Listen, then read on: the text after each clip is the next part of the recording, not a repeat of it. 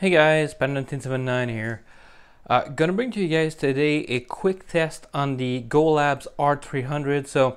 One viewer said that if I could run a test while the power was low and I was running a load on the AC inverter on the 12 volt to see if it was regulated. So let's see right now. So I got my multimeter right here so you guys can see that. I have a hair dryer that is on the fan setting only, so when I plug this in, this is gonna start because I can't run it through the heating element, otherwise it's gonna overload. So guys, I am just gonna plug this in real quick. I'm just gonna place that on the sides and I'm gonna run the test. I'm not gonna talk because this is gonna produce a lot of noise, guys, so I'm just gonna place that, let's say right here, so you guys will hear that starting. So I'm just gonna plug this in right here. It's gonna start automatically. You can see the power, the battery is at 29%. So right now I have 12 hours, but that's irrelevant because it readjusts itself as soon as there's a load on. So try to give you some current estimates on how much time you have remaining powering that item. So alright guys, so I'm gonna plug this in. I'm gonna test the 12 volt DC. So note guys that when I plug this in, this is gonna be around 175 watts for the power on the AC inverter. After that, when I power on the DC, it's gonna add 10 watts. And after that, I'm gonna measure it. So hopefully you guys will see that in the multimeter, what is the voltage, and you guys will see how much load it runs. It's going to be at about 185 watts. So here we go, guys.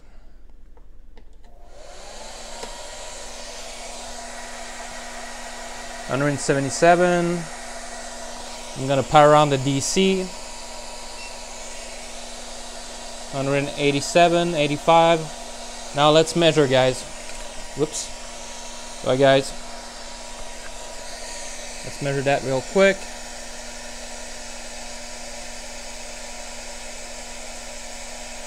12 volts.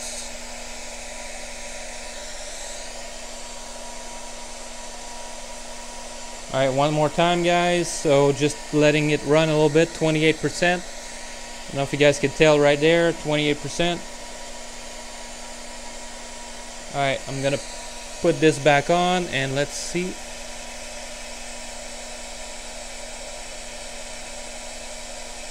$12.51, guys. Let's give it a little bit more time. Sorry guys if you hear the wind noise. That's the hair dryer. So alright guys, one more time for good measure. So 12.49.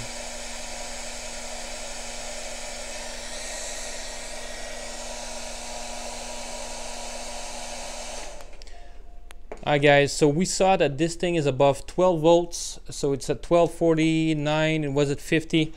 When I ran that power, guys, all the way up to 100%, I did a little test on the multimeter.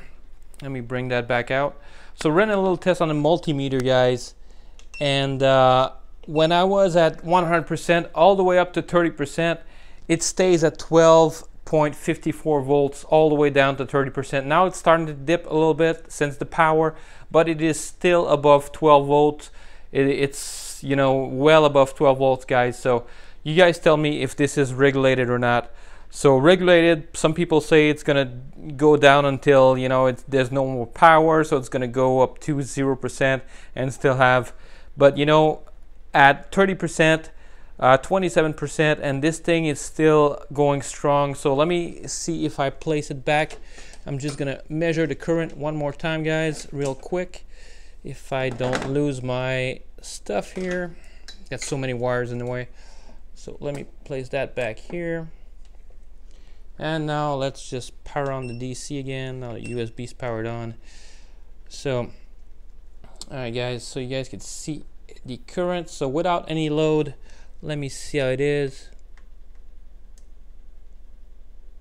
So it's at 12.94. So Guys, even under load, it's still at 12, above 12 point, close to 12.5.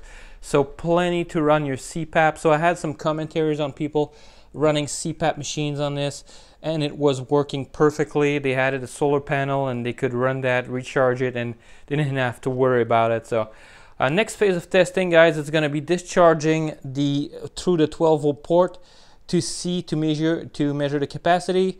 On this total capacity, I've did that test measuring to the AC. It gave me 250 milliamp hour, an amp hour, so 250 amp hour, which is pretty good, guys, considering that there is a power loss in the conversion right here. So 1250. So I'm guessing this is going to be close to 299 or even above. So if I do the 12 volts, so I have received something from Banggood to be able to run that test. All I need is to buy myself a 12-volt adapter so that I can wire the wire directly into that machine, and just doing a little bit of work on that. So still have to order this part and still have to order a solar panel to do some solar panel testing. More videos to come in the future, guys. As soon as, you know, I'm gonna keep testing this, I'm gonna keep running it, I'm gonna keep using it, so you guys will know in the long term as well how this thing holds up. But guys, lithium iron phosphate, so lipophate batteries, lithium batteries, guys, don't know how you pronounce that, but these are the best types of batteries for solar generators. You can get a way better runtime than lithium ion, so these are gonna last you way longer. This thing I can have for the next 10 years. If the electronics are good, if there's not any moisture that gets in there or anything, it's gonna run forever, guys. So I'm gonna charge this back up, and I'm gonna see to run more tests in the future on it, guys. So anyway, hope you guys enjoyed this video. If you did, a thumbs up is always appreciated, and I'll catch you guys on the next one.